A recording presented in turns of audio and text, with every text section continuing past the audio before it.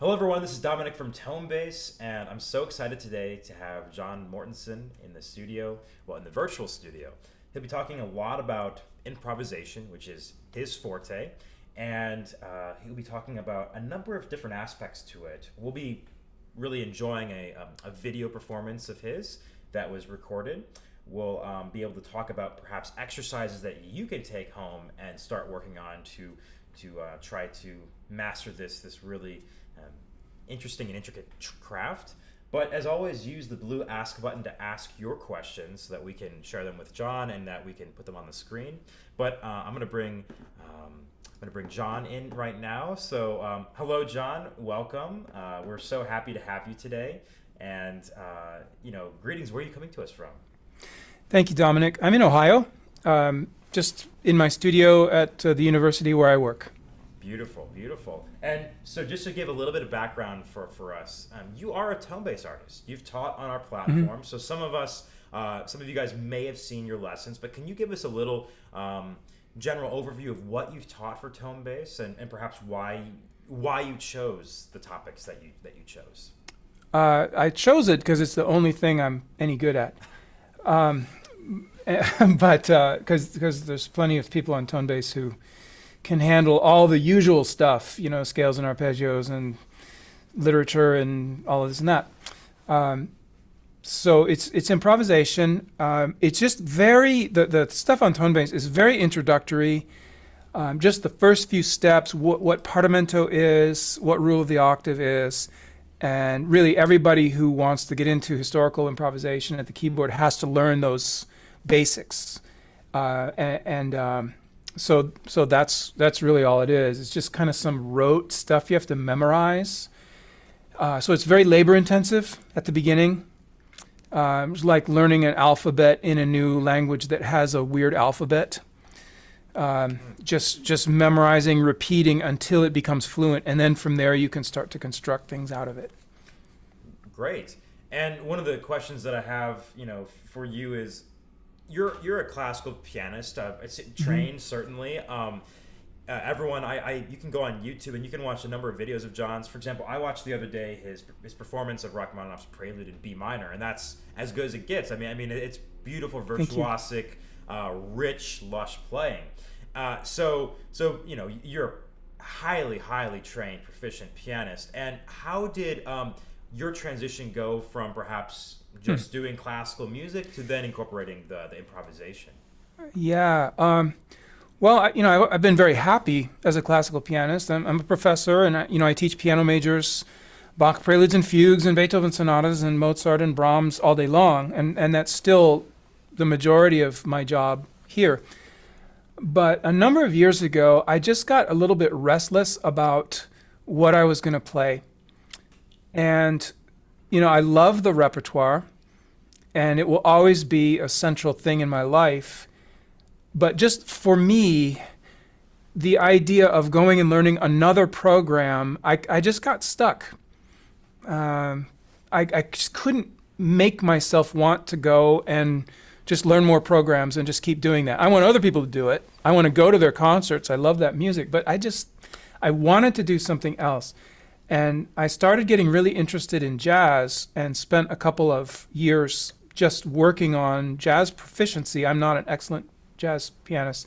I'm minimally competent. I know what's going on, and I understand the mistakes I'm making. That's how I would describe my level of fluency. But in doing that and studying Monk and Jerome Kern and George Gershwin and all these people, Brubeck, I started to notice ways that what was happening in improvised jazz overlaps with what could be happening in classical music, and started experimenting with this. What if the whole thing was not scripted in the score from the downbeat to the very end?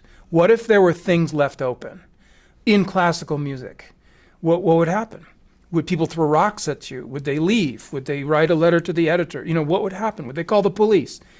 And so I started experimenting in concerts with this. And the first thing I would do, I would actually just play a couple of jazz numbers at the end and improvise on them. So just standards. Do you know what it means to miss New Orleans, or Blue Monk, or Well You Needn't, or some standards like that. And then I thought, okay, what about, see, variations, like a set of variations by Handel. That's a chord progression with a bunch of looping on it. And why does that have to be notated?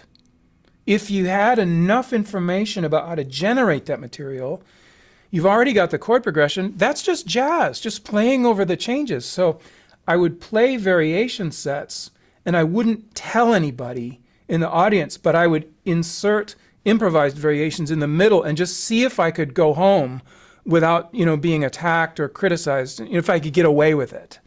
And so I was very shocked that I got away with it and nobody knew. And I said, what's the next step? Well, the next step is to tell them that some of these will be improvised, and maybe play a game like, do you guys want to guess? Is it number 3 or is it number 7? And so I would do that, and I got away with that. And then I said, okay, the next step is to improvise the entire thing. And I was very surprised, like it was completely doable. So I would use, the first thing I ever did was the Handel Variations G major HWV 435, which is the opening 8 bars of Goldberg. It's the same, exactly the same. Same thing. And I found out, it's possible, do triplets, do scales, do repeated notes, do dotted notes, blah, blah, blah. Well, then from there, I could see on the horizon, what about overtures? What about sonatas? What about, preludes? What about all kinds of this other stuff? And that was what really sent me down this road, was just realizing that some of this was possible. So that's the very short version of how I got into it. Well, thank you for that. That's really interesting. And just out of curiosity, so this would have been when you were a professor in Ohio that you were having this, I wouldn't say crisis, but this really this intense interest in something new, something different from what you've been doing all your life. And that's actually really inspiring, because a lot of times we've had some other improvisers and jazz improvisers and pianists on Tonebase, and a lot of them started, very young in their, maybe teenage years, and it can feel sometimes like we can't, do that if it's too late. But you're saying that, it is possible to get into this world at really any age, right? Is that kind of what I'm hearing? I mean, piano playing, of course, takes a little bit of of youth and practice and etc. But the improvising part, is your mental capacities were so finely tuned for that, or? Well, the answer is yes. You can get into it later in life. I think everything is advantageous if you can start at an early age when you're a sponge and just soak it up. That's great. But once those years are past, what, are you not going to learn anything? That's right. So I have a number of students. I think of one guy, he's a retired physician, and he's been following my material for a number of years, and he plays well, was never a professional virtuoso, but just good hobbyist, and he's quite remarkable actually in what he now improvises and composes, bipartite dance forms and figuration preludes and, things on themes. Like, he totally knows what he's doing. And he started this in retirement. Wow. So that gives me a lot of hope of what people could do. Now, I think he spends all day. I think he's pretty committed. Sure, of course. Yeah. Well, and I'm sure you're very committed as well, though. So, would you say there's a lot of interesting things to unpack here? And actually, I'm thinking maybe do you want to show the video now of your performance? I mean, sure. Let's hear some music. So, do you want to do a little introduction for what the audience is about to hear, John? Is this the one from Aarhus? Yes. Okay. Yeah. This is from Denmark. This is from a couple of years ago. Almost immediately before the world fell apart with COVID, I was in the UK and Denmark on some touring, and this is from the Symphonic Hall at the Royal Danish Conservatory in Aarhus. I got in there in the morning to rehearse, and it was this great, really spectacular Hamburg D, just, perfect. in this spectacular, huge auditorium. So the resonance was quite striking. And I thought, well, I mean, I have to improvise something that takes advantage, something with big chords and then pauses. And so this was the opener for the concert that night.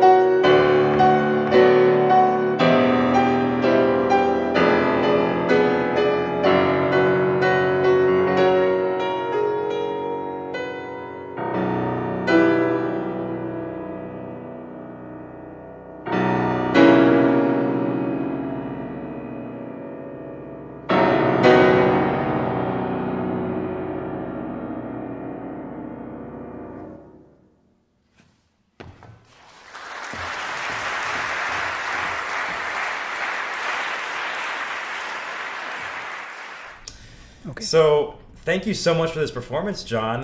This was, really fantastic. Everyone in the chat is just very excited with how beautiful and amazing it sounds.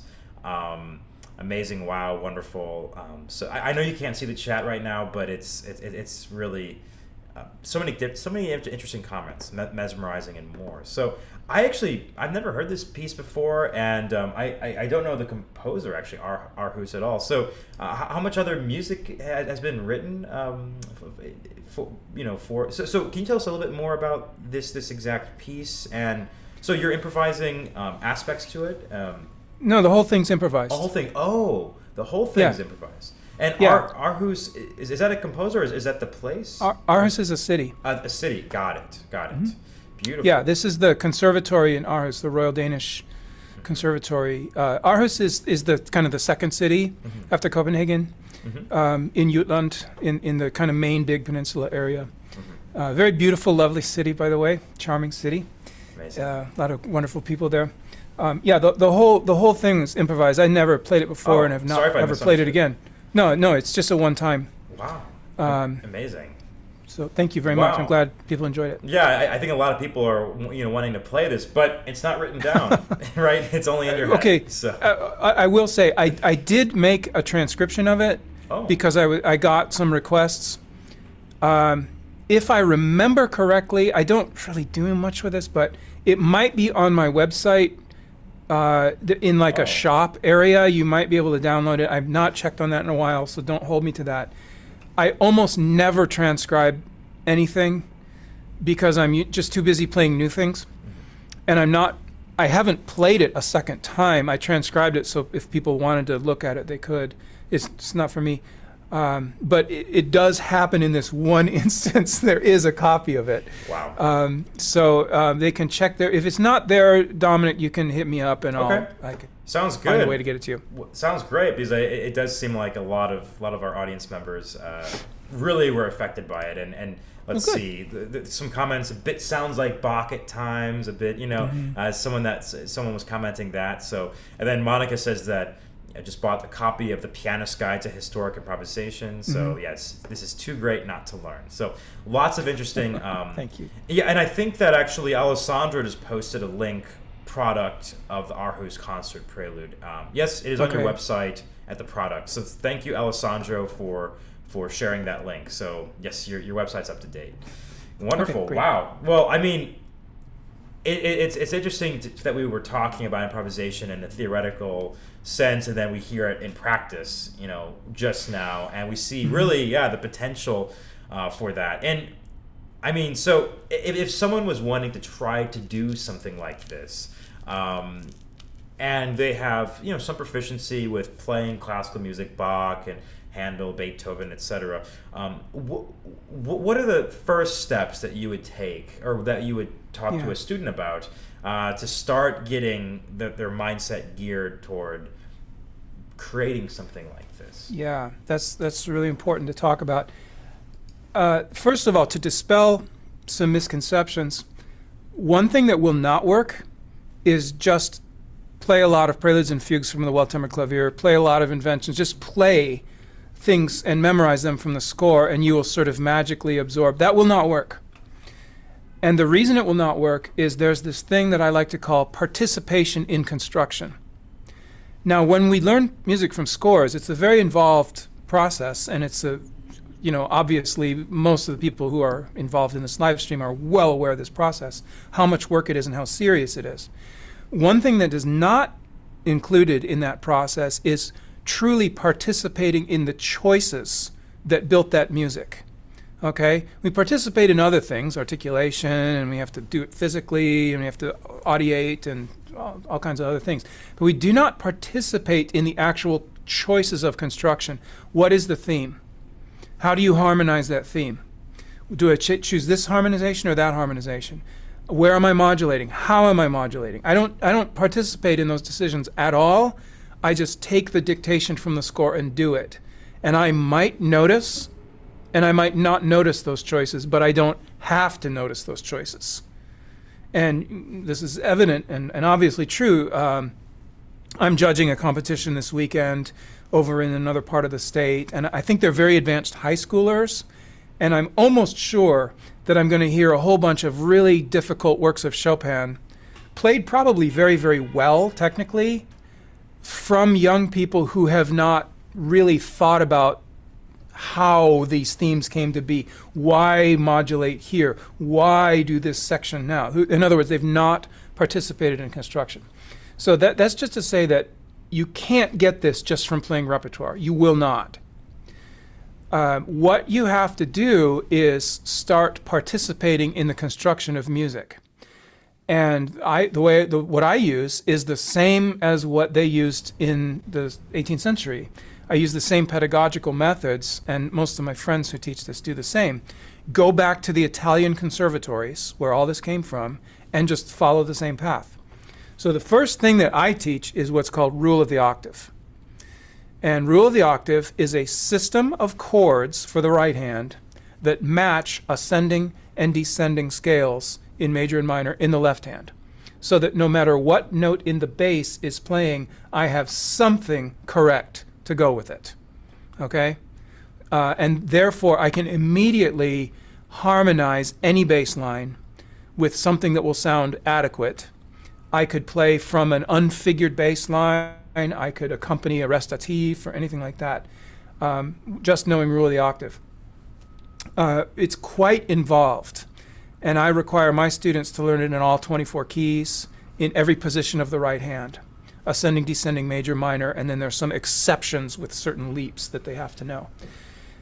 What rule of the octave is, it's a default basic harmonic language that allows you to speak the language of music at will spontaneously.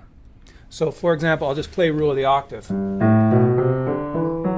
If I want to harmonize that bass line,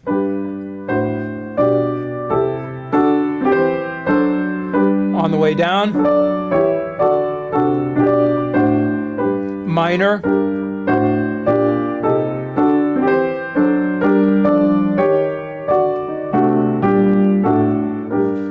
and you hear it's just very ordinary sounding, very classical, ordinary, unremarkable sound.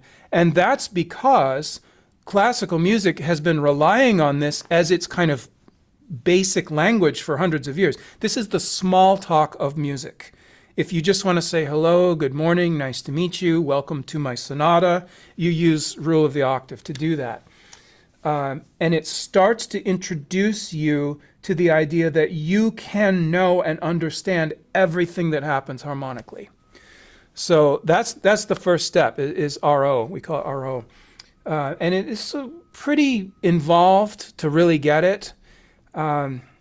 Some of the things you have to overcome, you have to forget about Roman numerals for a while, and you have to forget about contemporary chord symbols for a while, and just do this other thing. And then once they have RO, you can start to do other things like partimento and non-harmonic tones and start to expand the language. But that's where it all starts, is rule of the octave. So everybody who comes to me and says, I want to improvise, first question I ask is, how's your RO? And if they don't know it, I send them off to go learn it. I see. Yeah. Good to know. Good to know. Rule of the octave, everybody. That's great. Well, so rule of the octave. So mastering that or getting some proficiency with that. Would you say that takes months? Does it take years? Or what kind of average learning time do you see with your students? Just out of curiosity. It varies completely with their background. Mm-hmm. Some people struggle with it mightily. Maybe because, if it depends on the keyboard facility they have. If they're also just trying to get their fingers to obey, that's an added layer that's going to slow it down for sure. Undergrads or grads who have already had some early music training will look at it and go, oh yeah, I already half know what this is, and dive right into it. Jazz players are usually pretty quick, except they want to use chord symbols for everything, which slows it down. It's actually inefficient and slows it down. And theorists want to use Roman numerals, which drags it down. You cannot improvise from Roman numerals. It doesn't work. Got it. And that's why they didn't, well, they weren't invented in the 18th century, for one thing, but they didn't need them because they had other methods that were far more efficient to understand what's going on harmonically. This is really interesting. I think this is the first time I've ever heard someone talk about improvisation and say that Roman numerals will not help you. Yeah, that's kind of revolutionary, at least to my ears. So fascinating. And actually, to follow quickly up on that, I do see that an anonymous user is asking, I wonder if jazz piano studying affects your classical piano negatively at all, or would jazz piano affect improvisation negatively, or is it just good to have? Do you have any thoughts on that question? I don't think in and of itself studying one thing hurts another thing. Anything that makes you smarter is good. Maybe if you don't have time for them all and you spend all your time here and you can't work there, okay, that's just, you have to make choices in life. But no, every kind of music will reflect some kind of light on other kinds of music, even if just by being totally different and having nothing to do with the other kind of music. It will set that in relief and make you see both styles more clearly. So I'm very much in favor of it. And, you know, I love rock and roll and metal and jazz and blues and choral music and medieval music and all of that. And I'm very fascinated at how they relate to each other. So no, I wouldn't worry about hurting the purity of your classical breeding by getting involved. I don't think that really is the case. No. Well, that's good to know, because we all love jazz here on Tonebase, and we need to get more of it too. So let me see here. There's a comment from Michelle about CPE Bach's Art of Keyboard Playing. Michelle says that my son's been working on this, and he's going through all the exercises. Would this be helpful material for this improvisation? I mean, are there specific exercises that a person could open a book up or is it just figured bass that we should be working on? Is there anything that you could just? I mean, well, you also have a book though. Can you tell us a little bit about that? Does that kind of open the door to that? First of all, CPE Bach. If you're doing CPE Bach in a vacuum without other things to support it, and you're not already kind of a scholar and kind of know where he's coming from and why he says the stuff he says, I think it would be fairly difficult to follow what he's talking about. Once you understand that century and that history more, you start to go, oh, I see what he's doing. But I think if it's the only thing you're working on and you're a little bit more of an amateur, I think it could be frustrating. I'm going through CPE for some of my students now, working on embellishments and his chapter on improvisation. And there's a great deal that's valuable there, but I think for modern people without other forms of support and resources, it might not be the best starting point. That's largely why I wrote Pianist's Guide, was to take players who, they're comfortable at the keyboard, they can play, they've played literature, they maybe have been to school, they're either advanced amateurs or they're, conservatory students or professionals, and then take the knowledge they have and start them down the road to being able to improvise. So it tries to take where the modern player is and then move them through explaining one thing at a time. Now, the first thing that happened when I wrote it and sent it away for editorial reviews is they said it was paced too fast. It was way too hard. And I had to stretch it out and slow it down. I did. I doubled the length of it and everything, more exercises. Well, I was recently at a funeral, and two of my aunts were there. They're very musical people. And they both told me they bought the book and they stopped after about a page. So oh my. I was happy with their honesty, I guess, but did realize that you need a certain baseline level of musical awareness just to even start the book. So my poor aunts were not able to do it. But I think most undergrads could. I think the level of the Tonebase clientele, probably, from what I understand, you'd be okay. And so what I was trying to achieve was, how do you get somebody going, improvising, who has not read all these treatises of C.P. Bach and Heineken and Fenaroli and Durante and blah, blah, blah, blah, blah. They know how to play, they play a couple sonatas, and what do they need? So that's really more what that book is, to be accessible to the modern person. Got it. Thank you for that.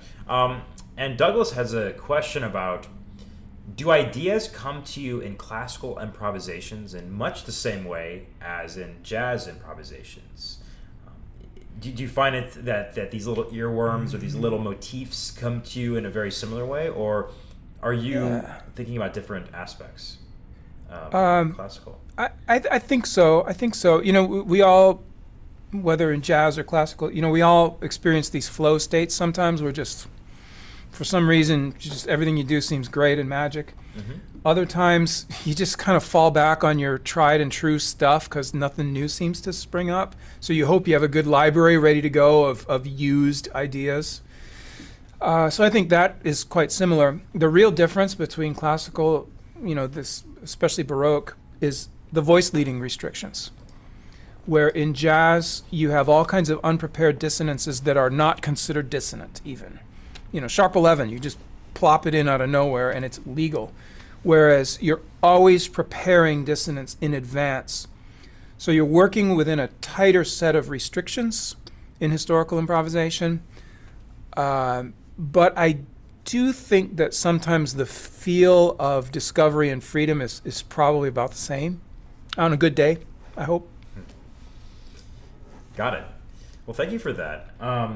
And so there's a few things that I want to bring up now. That you sent me this wonderful document that I'm going to put on the screen about what's happening in improvisation. And I was wondering if maybe I'm going to put this list on the screen so we can see, and maybe you can talk a little bit about these different, you know, conferences and different, you know, projects and different things that are going on, because you've got a lot of stuff. So let me put this up and maybe maybe you can talk about it. So let's see here. Let me get that put up in just a second.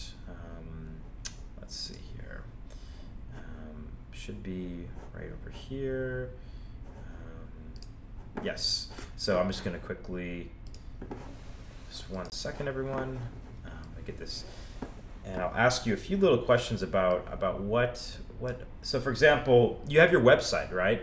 But you did mention that perhaps you haven't looked at it recently. Is that right? Or oh no, just that shop area. I haven't checked on that. The rest of it's fairly up to date. Mm-hmm. I get around and with a broom and a set of pruners on a regular basis, I hope. Okay, got it. And there is more as far as resources. I didn't include everything because, you know, we're time limited in our conversation today. Yes. But on the website, there's a section called Improvisation Resources, where especially I'm linking to other people's books and websites. I have a lot of colleagues who are involved and who have excellent stuff to offer.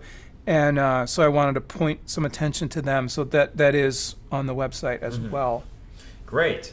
And you have a few other books that are written down. You have Improvising Fugue, a method for keyboard artists. You have The Pianist's Guide to Historic Improvisation.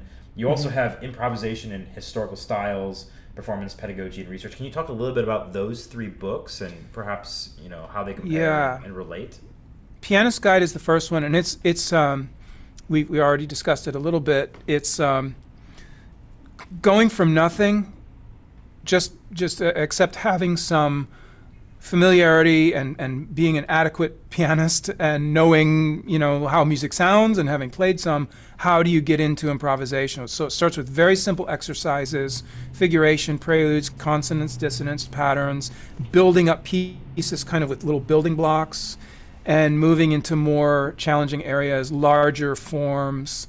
But it's meant to be introductory to the advanced amateur or the conservatory student or the professional. I've been very gratified by its reception. They use it at Juilliard, they use it at McGill, they use it all over the world in the big conservatories. The newest one, which is not out yet, is Improvising Fugue. And this is more advanced. The first half is a complete course on Partimento, which is the Italian musicianship system of learning bass lines, harmony, voice leading, imitation, counterpoint, all that stuff. It's quite rigorous and long. And the second half is actually how to improvise fugue. So that will be out in January. It is now, I think it is for sale. In fact, I think it hit #1 on Amazon earlier this month. Wow, congratulations. Thank you. The top in music books. Wow. Not in all books, for sure. I'm sure the phone would have rung if that happened. Sure. But anyway, improvising fugue is coming soon. The next thing you mentioned, the improvisation in historical styles. This is a conference. It's an online conference in November. We already have all the submissions in and kind of set, so we're building the website. The good news is this is free, and it's accessible to everybody in the world once we get it up. So we will have presentations on, there's keyboard, obviously, but there's also instrumental and vocal improvisation. A lot of stuff on pedagogy, the teaching of improvisation, and some research as well. I'm very, very happy. My board includes the people I consider the luminaries in the field, a number of them, but including Giorgio Sanguinetti, author of The Art of Partimento, Peter Van Tour, scholar from Sweden, Kevin Corson from the University of Michigan, Yiheng Yang from Juilliard, Nicola Canzano from New York City. Just a fantastic group of scholars and artists who've helped me put this together. I think these are the top people. They really are. So if you want to attend this, you go to my website and you sign up for the newsletter on the homepage, and you'll automatically get the information. And it will be free November 19th and 20th. That's right. That's right. Beautiful. So Improv Planet News is your newsletter. That's the name of it, right? Mm-hmm. Great. Mm-hmm. Beautiful. Yeah. And then I see a few other things that you mentioned. I don't know if these are upcoming or if these are past. The Vienna Conference on Partimento, the University of Perugia Conference on Improvisation. Yeah. Are those past events, or are those coming up? Those are in the spring, March, and April. Okay. The Vienna University of Music and Performing Arts in Vienna, which is the leading music school in Austria, is doing a conference on Partimento and its applicability, its practical applications today, one of which is improvisation. So I'll be there in person. From what I understand, doing master classes and workshops, and I think they're just going to like wring me out like a dish rag and get as much out of me as they can while I'm there. So what it sounds like. So that'll be fun. And the one in Perugia, I don't even know if that one's been announced yet. I might be telling tales out of school, but there is a conference at University of Perugia in Italy. I think that one's in April. Okay, got it. And then are you participating in a Fulbright project as well? Is that something I see as well, and a Canadian tour? Yeah, I'm leaving Monday for Montreal, and we'll be at McGill, Schulich School of Music, teaching for a month, doing some doctoral colloquia, master classes, concerts, and then I'll be also at University of Ottawa, l'Université du Québec à Montréal, and University of Montreal. Wow. For that month. Yeah. Incredible. Incredible. Gotta pack my bags. Yeah. That sounds really exciting. I know we have some of our members out in Canada, so perhaps if you guys want to go see John, say hello, go try to learn from him. Definitely keep posted for that, or keep an eye out for him. That's incredible. So as we're getting to the top of the hour, I'm wondering if we can maybe move to. You had sent me some figured bass, a page of figured bass, and I was wondering if we could maybe take a look at that for the remainder of our time. Sure. And take a look at, I'm going to put that on our screen, and take a look at, maybe you playing it, you showing what its potential is, because in just a second, I'm going to put this, this score on the screen, and just quickly resize that. But the idea, though, is that to a lot of us, this kind of looks almost like something very, very alien. How do we make sense of it, and more. So, let's see. Can you talk to us a little bit about this? Because I see lots of numbers, and I must admit that I'm not the most equipped figured bass reader myself. So. Yeah. Do you have the score yourself, or are you? I do. I got it in front of me right here, so we can chat. Yeah. Very good. You know, they don't really teach figured bass very much, except as a kind of passive analytical tool in theory class. It's a paperwork thing. So for most people who've studied music, it's not an active part of what they do when they get to the instrument. And so yes, the word you used was alien, and I think you're right. It is very alien for most people. In order to do improvisation in historical styles, you really do have to reckon with figured bass. It is their language. It's the language of the people who invented all this music. And it doesn't really help to substitute some other analytical system from our modern day. You just use the same tools, even though it's a little bit painful at first. So the first example at the top left, what CPE has done here, these are from CPE Bach, is he's given two versions where there's numbers above and below. Those are not to be played at the same time. When there's a version below, that's an alternate. So you're not reading both of those, so don't be scared. So if I only read the numbers above, that is standard rule of the octave. And so what's going on there, if I put nothing, then that is a triad. It's what we call a chord of the fifth. If I put a 6, then you give it a third and a sixth. And so on, all the way up. 6/5, it takes a sixth and a fifth. You usually assume the third. And so that's just the basic rule of the octave. But I want to play you the second one so you can hear this with all these 9s and 8s and 7s and 6s and what in the world is going on here. Okay? This is rooted in very old practices of how you can harmonize an ascending scale. And so if I start on C and then I just assume a fifth and an octave and a third, just a triad, this is fine. And then I go to the second note, the D, it says 9, 7. Okay? Now 9s and 7s are dissonances. I have to know that. And I have to know that those have to be prepared by common tone. So over the D, what is a 9th and a 7th? Well, that's a C and an E. And I started my first chord with those. And so I get that. And then I resolve those to 8 and 6. And now the other missing piece of the puzzle is if I play a third with the bass, and then these beautiful sounds up here. Here's the E and the C, and now the bass and its little 10th friend move up. You get that sound, and that's going to resolve, and then it's going to jump.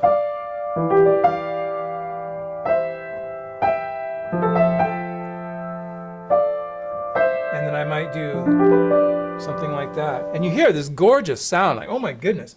Now what's cool about it is all of those upper voices are invertible. So I don't have to start here with the C and the E. I can invert to here. Okay, and now I take my 10th.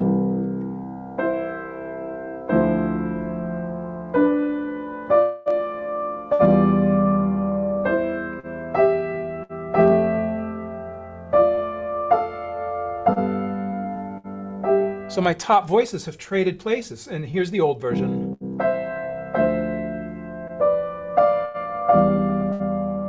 And I can even mix them up further. I can put my third in the middle of all that mess and play like this.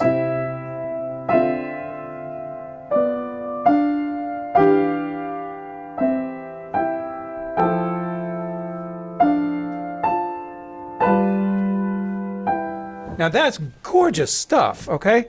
And that's just a little exercise from CPE Bach.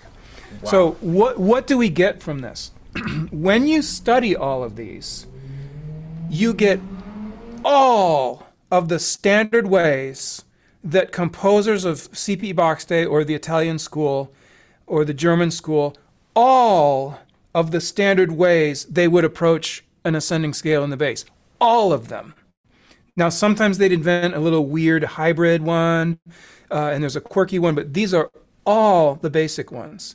And so, one, I know all the options they would have come to the table with, and I can choose from those as I'm making music. So I'm using the same tools that they used.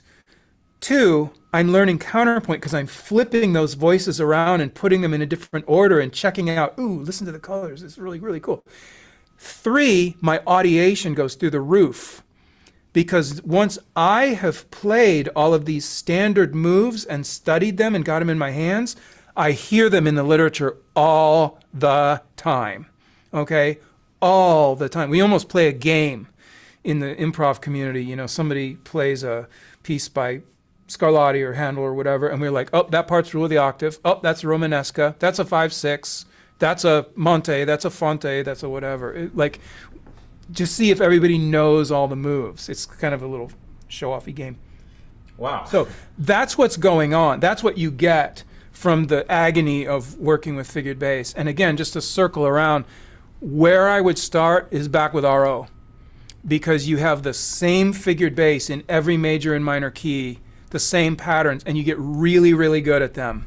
Seeing the 6/5s and the 6s and the 4/2s, you just get to know what those are, and they become friends. So I wouldn't actually start with this, with CPE's scales, because they're crazy. I would start with rule of the octave and just get to know that. Got it. Okay. By the way, this morning I was hearing a student playing Papillon by Schumann, Opus 2, and was stumbling through, having a little bit of trouble somewhere, just remembering something. And I said, look, the first 5 measures of this whole section is rule of the octave. Schumann is using rule of the octave. Of course he is. There's a Chopin waltz where the entire A section is nothing but rule of the octave. And when you know your RO, first of all, you recognize it. Second of all, you have 3 or 4 pages of Chopin memorized instantly, because you don't have to go back and remember those individual notes. You know the whole pattern. So that's really what's involved, and what the benefits are. That's fascinating, because this is another way to memorize music, which is something that a lot of our users, members are always asking about, because memory can be a scary thing and a difficult thing to grasp. Because there's, of course, knowing your Roman numerals and knowing kind of how that works, and then there's this added dimension, which I must say is lacking in almost everybody, myself included. So, I mean, and also, I don't know about you guys, but I was transfixed by just that simple scale, how you were voicing that, and hearing just that C major scale in a completely different light. It makes you want to, it almost makes you learn and see C major in a more intense way with all of these. So that's really amazing stuff. And about this briefly, Roy has a question. When the voices are being flipped, like inverted, like you just did, he's asking, the bass stays in the situation. The bass stays the same, right? Yes. I mean, yeah. So the bass, Roy, will never change. When it's written, the bass is king, so to speak, paramount. It doesn't. It's the other things that you color and I agree, Rui, that we all have to start paying attention to this now. Another comment from one of our viewers. But wow, well, thank you. So RO, I'm going to start thinking more and more about the rule of the octave now, because that does seem like a game changer, truly, for us. And it's we'll be wrapping up shortly, but it does seem really enticing that you were just talking about Schumann, Chopin, composers that we all know and love. I mean, a lot of us do love C.P. Bach, but maybe he's not the first composer that we think of when we want to play a piece of music. But Chopin, using rule of the octave, that's that's really interesting, because he probably is hiding it. Well, for you it's very apparent, but for most audiences, they're probably hearing rule of the octave all the time and have no idea that it's there. Do you think Chopin knew that he was using rule of the octave, or what was that? Maybe not under that name, because it went by different names. In the Italian school, this was just known as scala, the scale, and is the first scale. The one we call rule of the octave was the first version that they would learn, and then they would learn a lot of other ways of harmonizing it, like this one with the ninths that I showed you. Chopin got some version of this as well. There's a lot of research going on right now, like what version got transmitted to what countries at what time. Basically, a lot of the Italian stuff was taken into the rest of Europe, especially with the Paris Conservatory. The Paris Conservatory took the entire Italian pedagogical tradition and picked it up and plopped it down in Paris and started to morph it. So, but Chopin was trained in Warsaw, and there's a lot of evidence that he had similar training. Wow. Well, thank you so much for that. I think we will be wrapping things up shortly here. I do see that Alessandro mentions a few names of other great Partimento realization players like Nicoletta Parashivska, Ewald Demir. I'm sorry, Ewald Demir, to pronounce these names poorly, but and then Bart Jacobs did something, I think, of BWV 907. Interesting. Thank you for sharing some of these performers, and I agree.